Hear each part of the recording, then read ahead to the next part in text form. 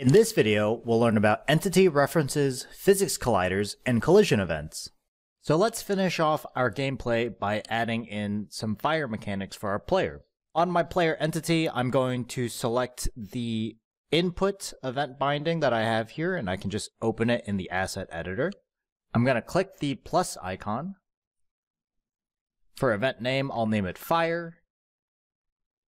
For the event generator, I'll use an input event map. And I'll set it to mouse, and you can see it's already set to mouse button left. So I'll make sure to save that input binding. Then I'm going to go to the script canvas component and open up that window. Now in my player controller script canvas, I'm going to add another input handler node.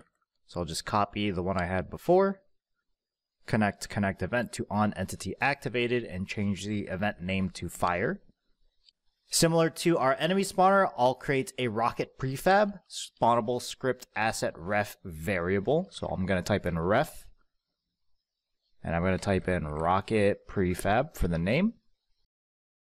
For the variable, I'll set the asset to the rocket.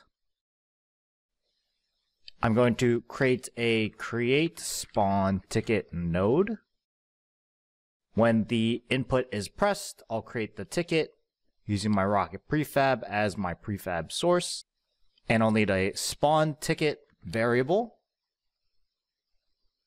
and I'll just name this rocket ticket and set that as the result. Now we'll need a location to fire our rocket from. So first I'm going to create a get local translation node. Instead of the entity being the source from the player, I'm going to create a variable for an entity ID called firepoint. And I'm going to set this from component. So we have a child entity of our player that we'll use as the source for that firepoint. So we'll set that in the editor later. And then finally, I'm going to create a spawn node, connect out to request spawn, and translation to local translation. And for the spawn ticket, I will use that ticket that I made before. Now, because we're going to be spawning a lot of different rockets, I'm going to create a get first element node. So this will get the first element from our list of rockets that will be spawned. Make sure to connect spawned entities list to container. I'm going to make a get world translation node.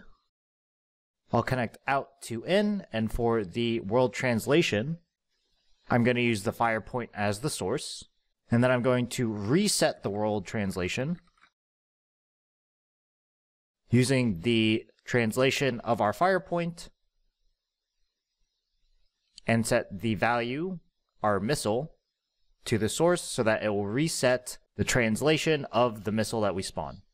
Make sure to save that. And then back in O3DE, on my player entity, I'm going to set my firepoint reference to the firepoint child entity under our player. And then if I save and press play, when I press my left mouse button, you can see here that I am firing from my player, which is very exciting. Now, one last thing we'll need to fix so that our player can be hit by our enemies. I'm going to select the player entity. I'm going to turn on CCD, which is continuous collision detection. Under my physics collider, I'm going to set the collision layer to player, enable trigger, and then I'll change the shape from physics asset to a capsule. You can see here we have an error for our physics material. You can click the folder icon, and we're going to find a plastic physics material. Now we'll need to adjust our capsule collider. You can see it's a little misaligned from our player. I'm going to set the height to 22.5 and the radius to 3. And then I can change the offset to 10 so that it lines up better with our player. Last but not least, to fix a little issue with our colliders, if you select the ground plane, it may have a physics rigid body or a physics collider on it. You can just remove those components because we won't need them. Finally, to actually use our triggers, I'm going to create a get on trigger enter event. I'll connect in to our on entity activated node. I'm going to make two other nodes, a get trigger entity ID and get other entity ID. So the other entity ID will be whatever collides with our player, and the trigger entity ID is our actual player. So when these collisions occur, I'm just going to use a destroy game entity and descendants node. And I can actually just use these for both. Connect the out to the in, the other entity ID to the entity ID, and same thing from our trigger entity.